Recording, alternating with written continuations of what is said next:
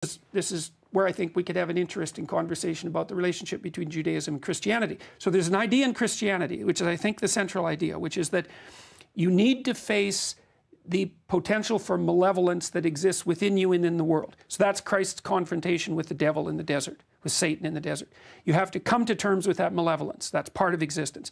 And you have to voluntarily accept the burden of suffering. And so that's the acceptance of the cross. Okay, so you take on that, you say the suffering. So there's an idea that Christ is a messianic figure because he took the suffering of the world onto himself.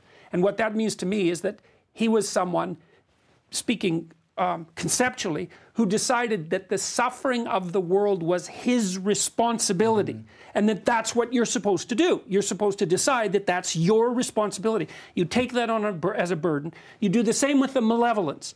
So when you read history, you read history as a perpetrator, right? Maybe you also read it as a victim, but you certainly read it as a perpetrator. And then that's on you.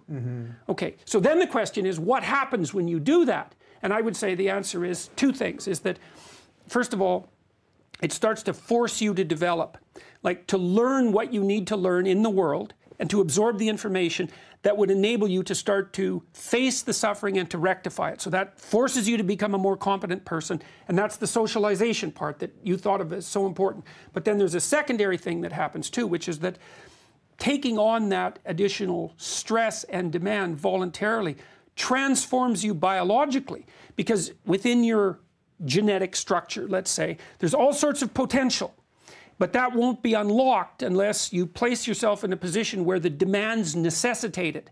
And so by following that pathway, truth, let's say, the acceptance of suffering and the confrontation with malevolence, so that's the heaviest load that you could take on, then you actually produce a psychophysiological / spiritual transformation in yourself that matures you into like the representation of the Father on earth. That's why that's how that lays itself out. Okay, so I'm glad he got us here, because the question that I said to you, there was only one thing I said to you guys before we started, that I wanted to get to something about most of the lectures that when we're doing these things, you're usually talking about the Old Testament. Now, obviously, you're an Old Testament guy. I'm fond of it. But my question was, do you think that Ben, or just people that believe in the Old Testament exclusively, are missing something? So you just laid out a case of something that potentially is missing there. Do you think that is a fair argument? Well, what I'm going to argue is that what you just said is fundamentally un-Christian, in the sense that you're saying that everyone is supposed to imitate Jesus.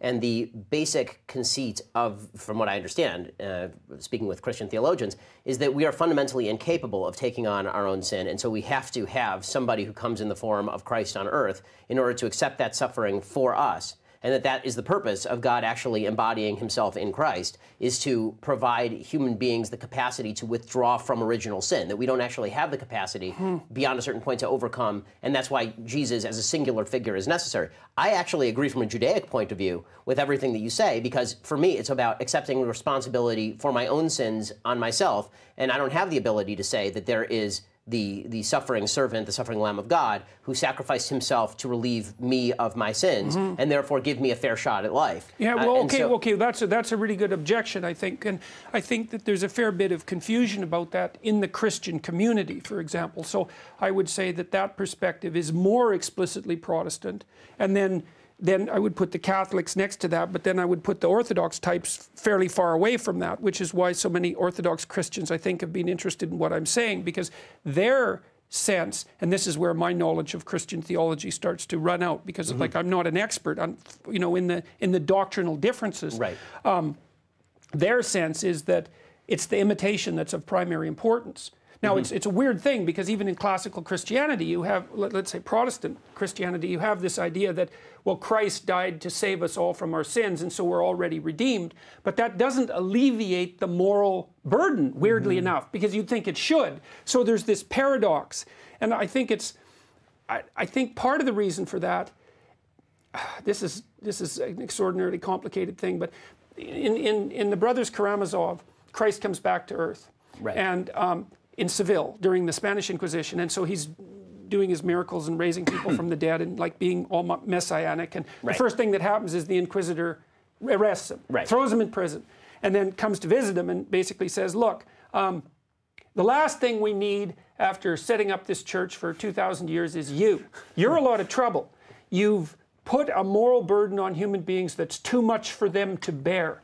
And so what we've done is watered it down and put some intermediaries in place so that the moral demand that your example required doesn't just crush people into nothingness, right? So every ideal is a judge. Right. So then you have the ultimate ideal. That's the ultimate judge. And from the Inquisitor's point of view, that judge was too much. It was too demanding. And so I think there's so the Inquisitor goes through all this argument and says, we're going to have to, get rid of you again because you're just too much to bear. And so Christ listens and doesn't say anything. And then just when the Inquisitor stands to leave, Christ kisses him on the lips, and the Inquisitor turns white in shock and then leaves, but he leaves the door open. And that's the brilliant ending of Dostoevsky's piece. The Grand Inquisitor, yeah. Yeah, and what makes him such a genius, because he basically says something like, well, look, the Catholic Church did reduce the burden, and it is corrupt in the way that earthly organizations are likely to be corrupt. And it does allow an out, which is, well, you can put your sins on Christ, let's say, and that alleviates your moral burden, but it still keeps the damn door open. Well, this is why I think it's really fascinating, having spent a lot of time with Christian theologians in the past couple of years writing this book, is that the original conceit, I think, when you talk with people who are Christian and Jewish and you have sort of interfaith conversations, the original one-sentence conceit and the difference between them is that what you hear from Jews is Judaism is acts-based and Christianity is faith-based. Christianity is about the acceptance of Christ. When you accept Christ, then you've accepted what you need to accept, and everything flows therefrom. And Judaism says it's not just about accepting God, it's all these mitzvot, right? There are all these commandments that you have to do, and these are what perfect you as a human being. It's the performance of these commandments, accepting God's sovereignty because he's the one who gave the commandments, but you actually have to act in the world, and if you don't act in the world, then you haven't fulfilled your responsibility in the world. This could also be an argument why you could have, although I know you wouldn't be thrilled with them per se, you could have Jewish atheists in that they believe that it's just their actions here. Yes, 100%. Yeah. So this is why Jews have had and I think most Christians believe this too. The idea of having a moral atheist is not really a difficult idea. Yeah. It's the idea of having a system built on atheism that's completely immoral and will fall apart almost immediately, and the idea of having a moral system built on atheism, if you examine your atheism closely enough, I think falls apart. I think that moral atheism is basically you separating your morality from your atheism and then ignoring your atheism in pursuit of the morality, which is, well, you can live fine that way, that's fine, but I don't think that that's psychologically sustainable if you actually examine the core of your ideas.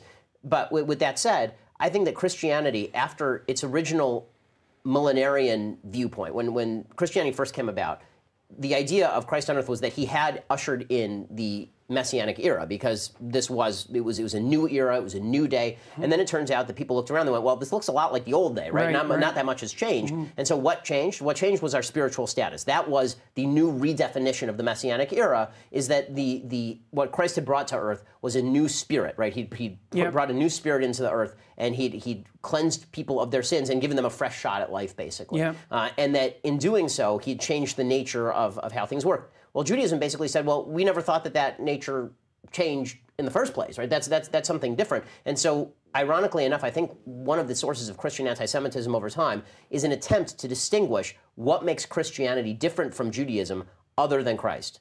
Because Christianity and Judaism, in most of their main philosophies, have an awful lot in common. It's interesting. I just interviewed a fellow named John MacArthur, who's a major pastor, major Christian theologian. I interviewed him a couple of days ago for our Sunday special. And this came up. I asked him, so where do you think the differences are between Christianity and Judaism? And he basically said, Jesus. Right? That's the difference. And I think that is the mostly honest answer, because when I hear Christian theologians try to distinguish Judaism from Christianity, what they say about Judaism I find to be not accurate as to what Judaism actually says. And when I hear Jews try to distinguish Christianity from Judaism, I think that, and I'm not saying they're the same thing, because they're not, obviously, they're different belief systems, but in terms of the underlying value system, the reason that we say Judeo-Christian value system is because in terms of the value system itself, the commonalities are overwhelming. They're overwhelming. The differences are mostly doctrinal and historical, and in terms of what you think God, I think that Christians read back in an acts-based version of their own lives through a variety of mechanisms, whether they say, well, predestination exists, but in order to show that if I were really elect, I would be acting this way, right? That is an acts-based version. It's just retroactive from the end. And so this is why if you say to a Christian, so you really believe that you can lead a terribly dissolute, awful, terrible life, but if you believe in Christ with the full fiber of your being, you're going to heaven? And they'll say, and many of them will say, yes, but then you say, but what makes a good person? And they'll say, right, not, but if, and what they'll always add, but if you believe in Christ, you wouldn't do all those things. Well, right? that's